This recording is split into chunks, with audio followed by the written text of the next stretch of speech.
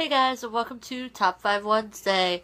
Top 5 Wednesday was created by Ginger Reads Lady, and I will link her channel in the Goodreads group down below. So, this week's topic is your top 5 tropes you hate. I did not do the top 5 tropes you love, but maybe I'll get to it eventually. I might do a top 5 Friday or Saturday, maybe a Sunday. Top 5 Sunday where I go over the ones that are in the past from this group because I've joined fairly late. So my top 5 tropes I hate, they are in no particular order. The first one is Mary Sue's. If you don't know what a Mary Sue is that girl who's just perfect and everyone loves her. Nobody's perfect, you guys. Everyone has something wrong with them. No matter what, you could be the prettiest person in the world and have a horrible personality. You could be, there's something, everyone's not perfect. You can be awesome, still not perfect. Everybody is not perfect. I don't mean to be offensive there, but that's just my way of thinking. Nobody's perfect. Another one I hate is insta-love. You're not gonna instantly fall in love with someone, and I'm trying not to make a huge sound because my puppy is sleeping. But insta-love is just so dumb. Make it part of the storyline. Make it so it lasts through the entire book, them falling in love. Don't just be like, oh, instantly in love. It doesn't work that way. It just doesn't. Even in fantasy, I hate it. Okay, you guys? The next one is the faux action girl. This is the girl who could kick butt, but won't. And that's kind of my reply to it. You can kick butt, so why don't you?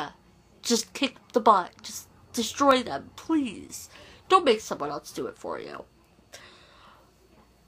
Another one I hate is the emotionally closed off one. Like, oh, something happened to me or a friend in the past, so I'm not gonna love anymore or do something like that. It's just stupid. That's all I can say. It's just stupid. Don't let a past experience, and this is not just for books and for authors, this is for in real life too. Don't let a past experience affect how you're going to be in the future. And the final one is the Twilight one, I guess, which is your world gets turned upside down by this beautiful, mysterious stranger. No. I'm just, you guys, if you've seen Twilight, if you've read Twilight, you know what I mean by this. Just think Bella and Edward. I don't like it. I've seen the Twilight movies. I've read the Twilight books. While they were okay, they weren't my favorites. I don't agree with the trope. I don't like it. In reality, that's not going to happen either. If it does, there's something wrong. No offense. But don't let a guy turn your world upside down just in the first meeting. Get to know the person first. It was stupid.